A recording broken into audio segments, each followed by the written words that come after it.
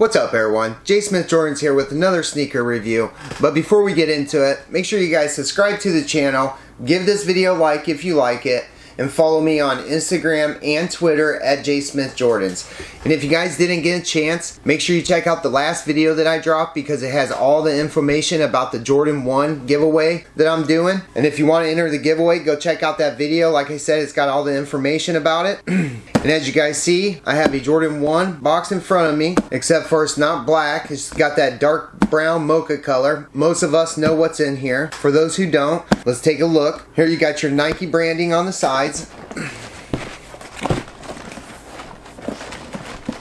You have your Nike branding at the top of the lid. And for the label, it reads, size 12, personal pair, Air Jordan 1 Low OG SP/T, and the color is black cell, dark mocha, and suggested retail on these is $130. These did drop on the Travis Scott website, and then they dropped on the sneaker app the next day on a surprise draw or surprise raffle, however you want to say it. And I was lucky enough to get mine off of the Nike one. I tried to get it off the Travis Scott, but it just it sold out before it even took my order. So I'm very happy that I did get a pair for retail and from Nike, because I also hit on the Travis Scott 1 highs off of Nike also. But anyways, let's get into them and see what they're about. You just got your plain red lid. They gave us that pink paper. For those who didn't see it before, you have your Travis Scott branding, your Jordan 1 Wings branding, and you have your Nike Air branding and Cactus Jack. Underneath that, they gave us some white tissue paper. And there's the sneakers. Let's get them out, take a look at them. And there is a quality control stamp in this box. Show you guys. See it right there. So here they are, your Jordan 1 Low Travis Scott's, and right off hand I can tell you that they're fire. The material that they use for these sneakers is A+. It's just like your Travis 1 highs that they came out with, or your Jordan 1 Travis Scott highs that they came out with. But anyways, let's take a look at them. On the bottom, you have your Jordan 1 sole in a dark mocha color, your Nike branding in the middle. Going up to the midsole, you have your cell white color. Going up to the upper, you see you got your huge Nike swoosh that's in white tumbled leather, and it's really nice leather. Behind that, you have a nubuck material in the black color, which is really nice nubuck. And then after that, you pretty much have your brown suede running around the whole shoe.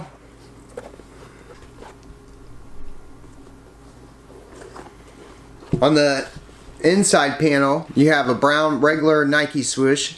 And then behind it, you actually have Cactus Jack branding, so that's pretty nice. And the material is A+ on these. On top of the toe box, you have your black nubuck. Going up from there, they give us wax shoelaces, and the tongue is actually made of nylon. Going up from there, you have your Nike branding at the top, and you have your Cactus Jack branding on the corner, which is really nice.